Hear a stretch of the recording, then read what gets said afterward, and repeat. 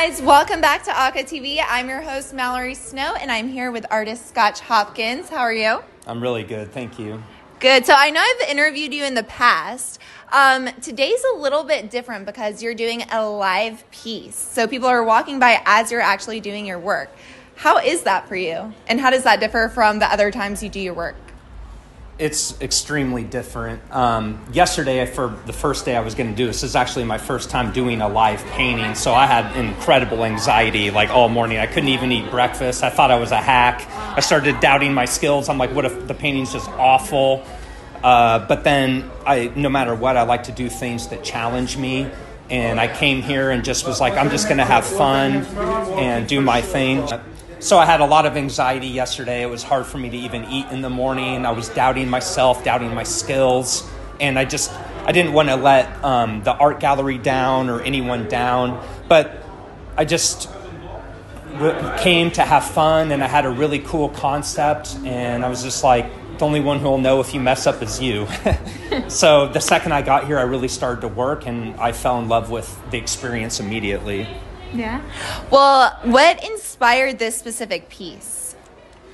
Well, the only thing, I knew I was coming to a fashion show. I knew I only had 3 days at the most to finish it up. And I had a meeting with the art gallery, and they were asked if I wanted to do this. And they said, maybe incorporate something fashion or your concept of fashion. And I love fashion and dressing up, but I wanted to add my flair of cosmic into the fashion. So this is the fabric of the cosmos coming into our cosmic model here.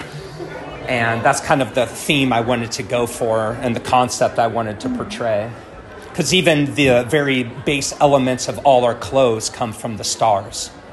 It's a whole chemical composition that happens over time, and I think that's amazing.